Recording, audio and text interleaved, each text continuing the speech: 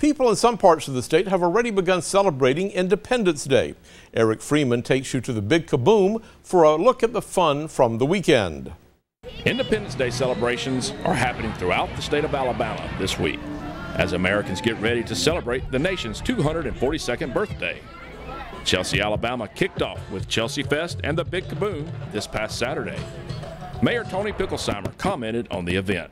We are so excited to be here tonight to celebrate the birthday of our great country. This is our second annual Chelsea Fest, Big Kaboom, but it is our 19th annual fireworks show. So we took the fireworks show that used to be a neighborhood event and we moved it to this large venue, and we have food vendors, we have arts and crafts, we have local businesses, so lots to eat, lots of fun.